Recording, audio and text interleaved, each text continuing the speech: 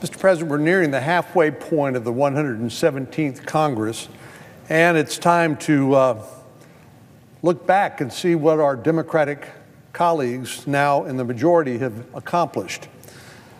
Unfortunately, we've seen a lot of wasted valuable time, ignoring of critical tasks and failing to meet some of the most basic requirements of governing.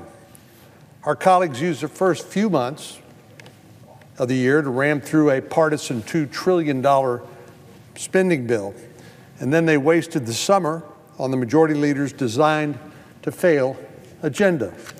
It wasn't about actually getting anything done, it was about messaging.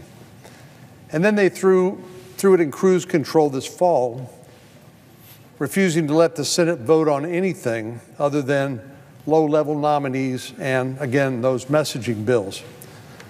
Well, unsurprisingly, this partisan approach to governing, despite the fact that we have an evenly divided Senate and perhaps even an evenly divided government, this partisan approach, unsurprisingly, did not lead to great results. One of the biggest unforced errors in this tardiness so far has been the National Defense Authorization Bill. Now, I happen to believe that providing for the common defense and supporting our men and women in the military, keeping the American people safe, protecting our freedoms is the most important work that we do here. And indeed, that's reflected by the fact that the National Defense Authorization Act has been passed 60 years, I believe it is, 60 consecutive years. Well, this is not a particularly controversial bill. In fact, it came out of the Armed Services Committee with an impressive 23-3 vote. And you have to look long and hard to find any bill that passes the Senate that enjoys as much bipartisan support. For some unknown reason, though, the Democratic leader refused to bring the defense authorization bill to the floor.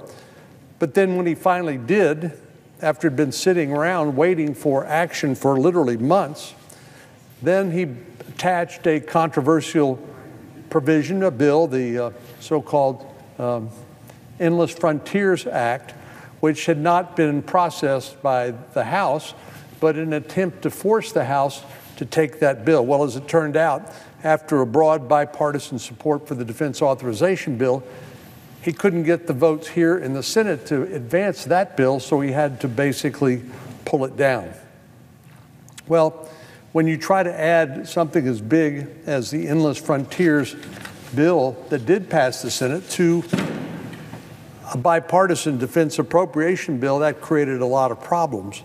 So you can't sit on a bill for months and then at the last moment try to jam another bill onto it without at least giving people an opportunity for a robust debate and amendment process.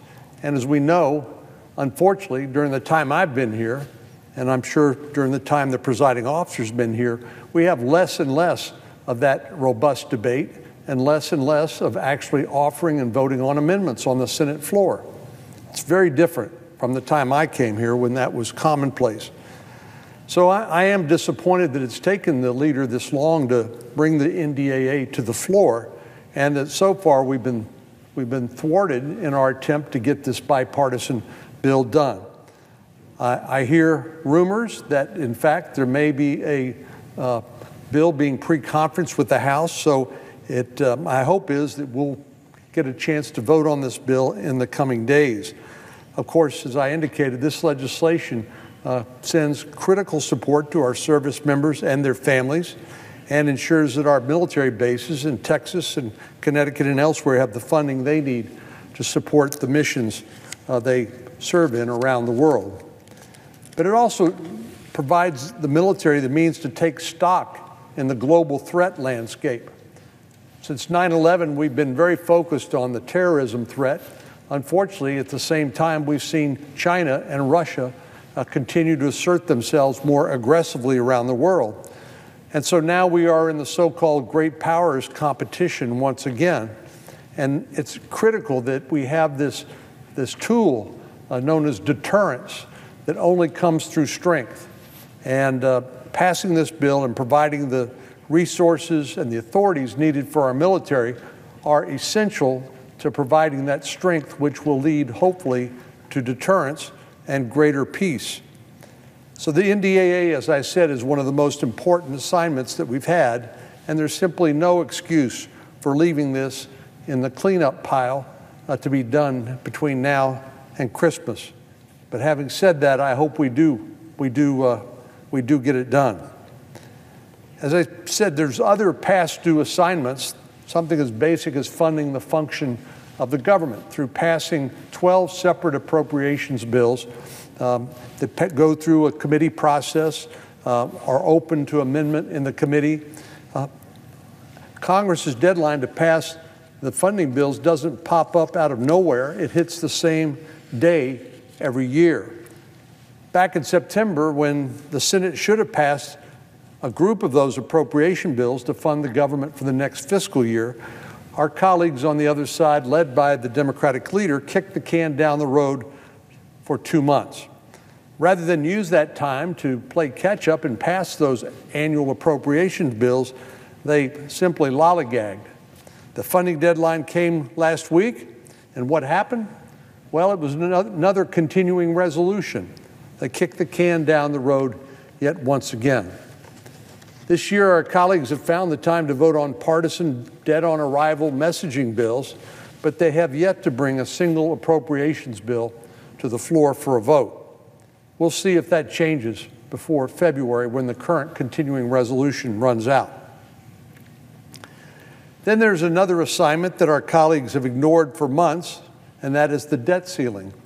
While they're more than happy to spend money like they did at the first part of this year, another $2 trillion, and add to the national debt, and plan to spend at least another anywhere from probably close to $4.5 trillion additional more money on the Build Back Better program. I know it's been advertised at $1.7 trillion, but outside entities like the Wharton Business School at the University of Pennsylvania had said, if you ignore the stop and starts that are set up in the bill as gimmicks to make it score less, and if you actually extend the bill for the full 10-year budget window, it really is spending closer to $4.8 trillion. We're trying to get the Congressional Budget Office and the Joint Committee on Taxation to give us a realistic score.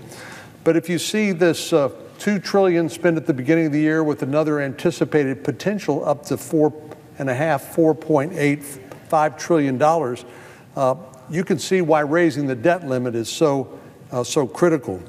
The Treasury Secretary said that we will hit the debt limit by December the 15th, just a week from tomorrow. Again, this crisis did not just pop up out of nowhere. Since July, the Republican leader has told our friends across the aisle that they need to raise the debt ceiling on their own. Now, some have asked, why is it that we insist that Democrats raise the debt ceiling on their own, when ordinarily this is a bipartisan effort? Well, part of this is just a necessary political accountability. If our colleagues are going to spend trillions of dollars in borrowed money and add to the debt ceiling, at some point there has to be some transparency and electoral accountability. And I'm told now that Senator Schumer and Senator McConnell have agreed on a process that will allow our Democratic colleagues to fulfill their responsibility to raise the debt ceiling on their own and suffer the accountability that goes along with it. All along, there was a clear roadmap that could have avoided this confusion if our colleagues had simply used the budget reconciliation process. Debt ceilings are routinely raised using the reconciliation process. There's no problem with the bird bath or any other concerns. It's something that is written into the Budget Act of 1974 that they could have done on their own earlier. But by delaying here to the last minute, where Secretary Yellen says we're going to hit the debt ceiling here by the 15th of December, they've created another crisis, again, of their own making. The reason our colleagues have essentially failed at the fundamentals of governing over this last year is because they've been distracted by their own partisan ambitions. Again, you would think after the election in 2020, when you have an evenly divided Senate, where the vice president is the one that breaks ties and actually determines, because of that, who's in the majority and who's in the minority, that would counsel some bipartisan consensus making, where the Senate split essentially evenly. Instead, we've seen one of the most aggressive, radical agendas that we've seen since I've been in the Senate. And not surprisingly, our Democratic colleagues have had trouble convincing even members of their own caucus to go along with it. The Build Back Better program, or what I would call Build Back Bankrupt, is a bill that gives millionaires and billionaires massive tax breaks, strangely from the party who claims to be representing the working class and middle class of the country. They want to prioritize the tax breaks for millionaires and billionaires while forcing middle-class families who can't afford to buy expensive electric cars to subsidize these fancy cars driven by others who can't afford them. Our colleagues say this spending spree will cost taxpayers about $2 trillion, which, of course, is hardly a bargain to begin with. I remember when $1 billion used to be a lot of money around here, and now trillions of dollars is casually tossed around like it's insignificant or not as serious a matter as it is. But we know the spending spree, as I said, the Build Back Bankrupt or Build Back Broke, whatever you want to call it, Build Back Bad. There's other names you could give it. But it could cost as much as $5 trillion, as I said, more than 2.5 times what has been advertised. We started at $6 trillion from the chairman of the Budget Committee, Senator Sanders. Then it was pared down supposedly to $3.5 trillion, and then to $1.75 trillion. But the only way that was done is to propose a piece of legislation that's chock full of gimmicks and cliffs and phony false starts in bills, in programs that will, in all likelihood, be continued should our Democratic colleagues stay in a majority or achieve a true majority. This multi-trillion-dollar bill will drive up energy costs. We've already seen inflation eating away at the income of working families. When you go fill up your gas tank at the gas station, when you sit down to Thanksgiving dinner, everything is more expensive now because of inflation, making it even tougher for Texas families, among others, to make ends meet. And of course, then there's the president falsely representing the cost of this piece of legislation, actually saying, having the temerity to say, this costs zero. I don't know what he takes the American people for, but they're not stupid. They understand that when somebody stands up there and says, we're going to do something that's been scored at trillions of dollars and it's going to cost zero, it really is an insult to their intelligence. For the past several months, our colleagues have devoted almost all of their energy to this Build Back Bankrupt plan, and of course, in the process, failed to meet any of the most basic responsibilities of governing. But now that it's finals season, we're running out of time before the Christmas holidays. They're trying to salvage their poor performance of accomplishment this year. Our colleagues are quick to point the finger and blame Republicans for the Senate's failures, but Republicans aren't the ones setting the schedule. And frankly, the message being sent from the Democratic side of this aisle is we don't want to work with Republicans. We want to do this all by ourselves. And if they get the votes, they can, but they are having some difficulties now, particularly on the Build Back Broke plan, of even getting Democrats to vote for it. And I actually think our colleagues from West Virginia and Arizona are doing some of their Democratic colleagues a favor, because I dare say there's other members of the Democratic caucus who are going to be on the ballot in 2022 that would prefer not to vote on some of these very controversial provisions. Our colleagues, though, do control the Senate, the House, and the White House, and every aspect of the legislative process is under their control. So they bear responsibility for the delay in the defense authorization bill. They bear responsibility for not passing regular appropriations, and they bear responsibility for the concerns that have been expressed by reaching the debt limit, as Secretary Yellen has said. And then finally, by trying to pass through the House this reckless tax and spending spree bill, Build Back Better, Build Back Broke, Build Back Bankrupt, by focusing so much on these pieces of legislation that will, in my estimation, never pass, or certainly not in their current form, and ignoring their other basic responsibilities of governing, they're the ones who ultimately get this report card for their performance during the first year of their majority.